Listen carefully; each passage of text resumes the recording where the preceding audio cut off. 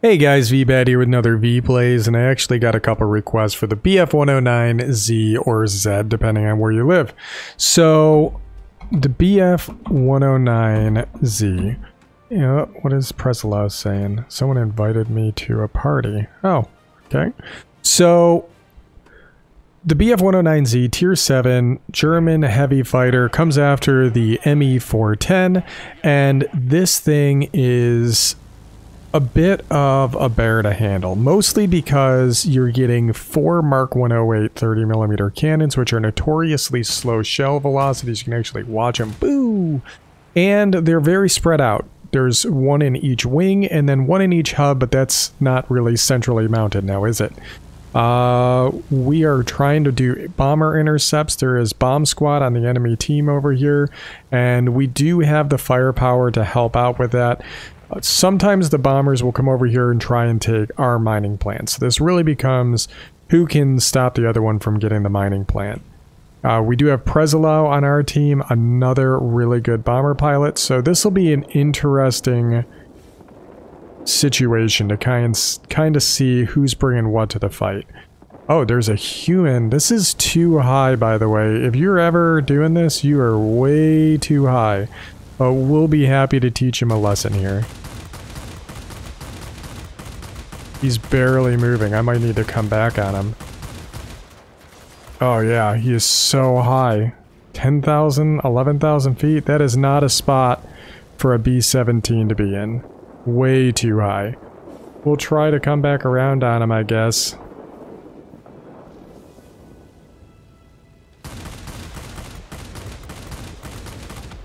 Alright. Shh. Well, I'm not worried about him, that's for sure.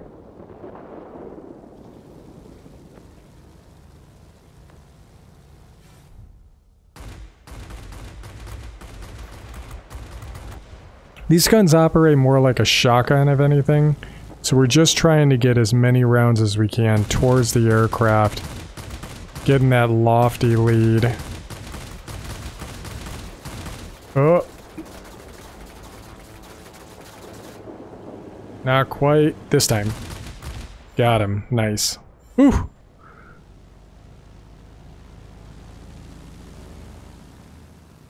We're not turning with him. We're going to go up and over.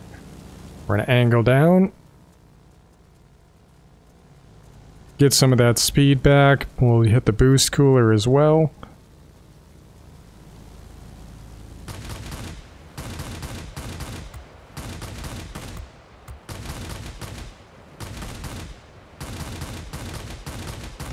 There we go.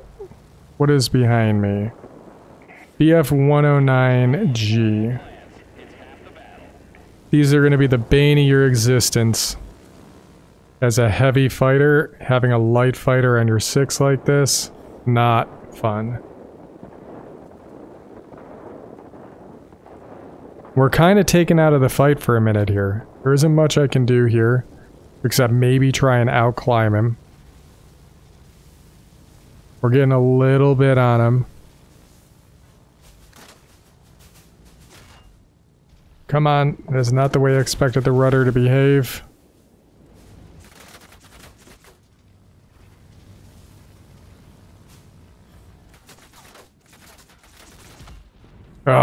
Is Graphic a human? Yeah, it is. There's no way a bot would have done that. That's definitely a human way to do something. But he was completely out of the fight for an enduring period of time. Granted, he took me out of the fight too, but jeez. I don't know why you do that. Maybe name recognition. Who knows? Let's do what we originally intended to do. We're going to try and intercept a bomber. Where is he at? We're not getting a visual yet. I'm not worried about him. He's up so high. Key 88. Nah, none of those are human controlled. I don't see the B-32. Okay. We're actually going to slam on the brakes because this guy is essentially sitting still. We're going to hammer down on the trigger here.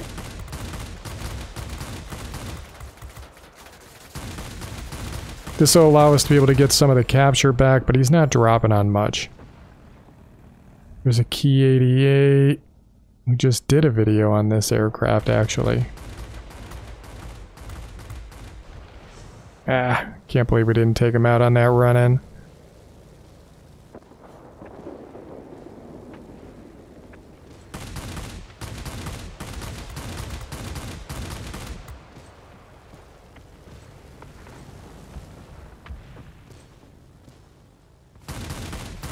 There, we made up for it.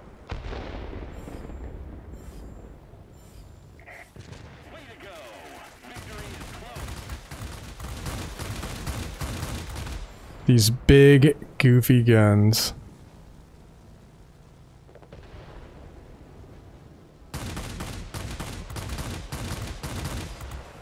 And they hit like a Mack truck when they're making contact. I have to come back on them.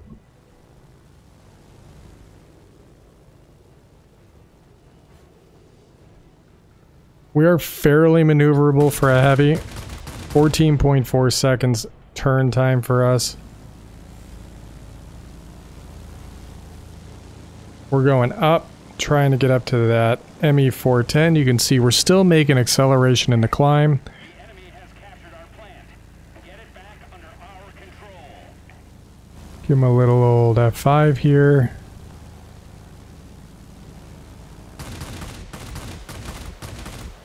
Couple of good shots from the shotgun here. You think of these as a automatic shotgun, your life's gonna go a lot better. Man, what a good game, solid fight, except for getting a little bit distracted with that 109G trying to chase us down up not the stratosphere. I think we had a good amount of teamwork going on. This kind of goes back to the F2G video, actually. This is that whole idea that I'm seeing a lot of players on lately, and I see them creeping up in the tiers as well, which shows that this population that's joining us is continuing to advance and isn't just sitting in the tier 5, tier 6 realm playing as casuals, but they're actually legitimately grinding through the game and trying to build up their crews and build up their progression down certain lines. So, did we do stellar? I'd say that this is a respectable match. Anytime I break 10K, I call it a respectable match. Heck, an 8,000 match is a respectable match as well. We are not favoring accuracy with this aircraft. We already know the accuracy is out the window. What I've gone for is spam. By putting on the bulk carrier, the reinforced bulk carrier, it allows us to be able to throw out even more shells before the guns start to overheat, keeping essentially that choke on the shotgun like we've talked about before. We want to keep those rounds clustered up.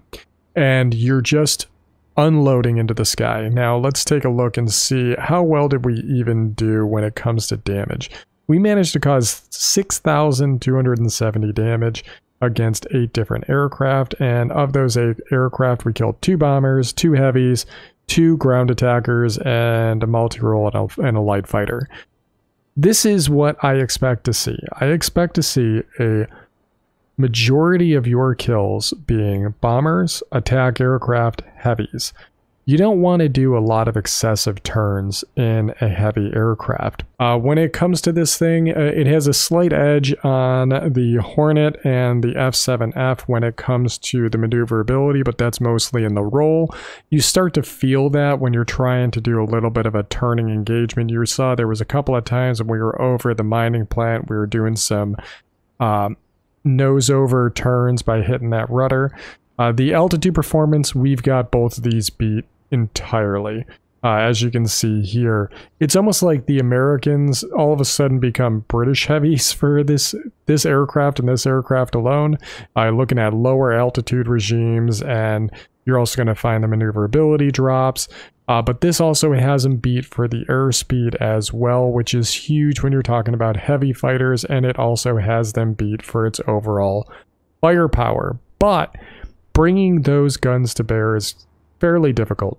We went with the reinforced bulk carriers. The reason we went with the bulk carriers is it allows you to be able to get more shots before the guns overheat, and it also keeps the guns cooler longer, which prevents your shotgun spread from getting wider. So it's Vision putting a choke on your shotgun here, and we're just firing away with buckshot, and that is the way I envision this aircraft. Just envision, like, if you're familiar with shotguns, the Benelli shotgun is a semi-automatic shotgun. You can just pop, pop, pop, fire those shots off.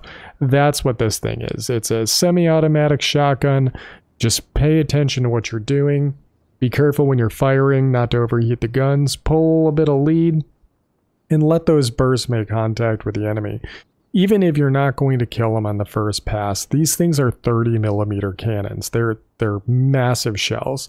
It's almost like throwing like a bunch of softballs at a target.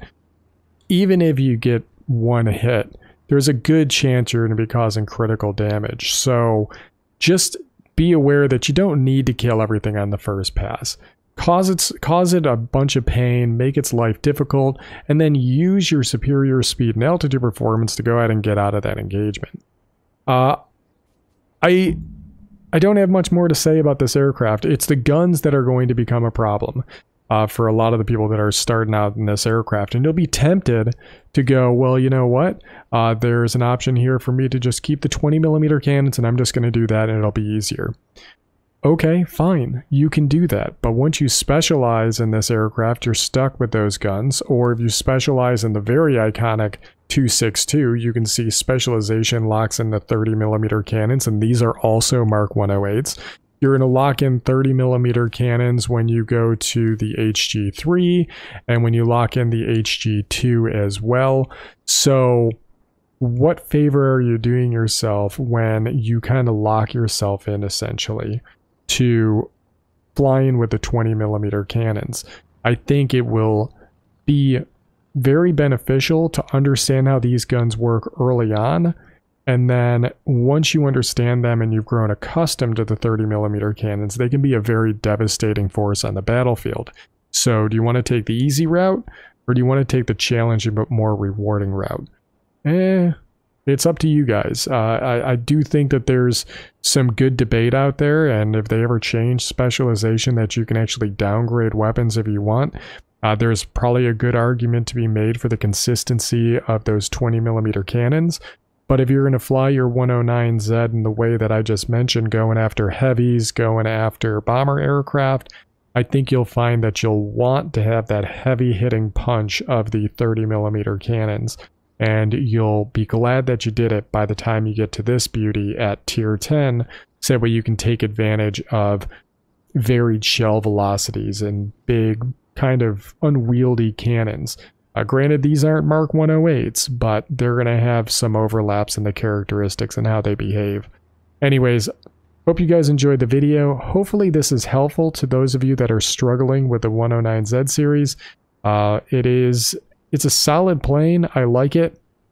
It's no P-82 Bravo for a dual hull, but it is definitely a very interesting platform. And once you learn to enjoy it, I actually found myself at the end of the grind. I distinctly remember at the end of the grind, I was like, oh, I'm glad to be getting a 262, but I think this aircraft prepared me for the 262. And that is definitely true, guys. Anyways, hope you enjoyed the video, and as always, I'll catch you on the next one.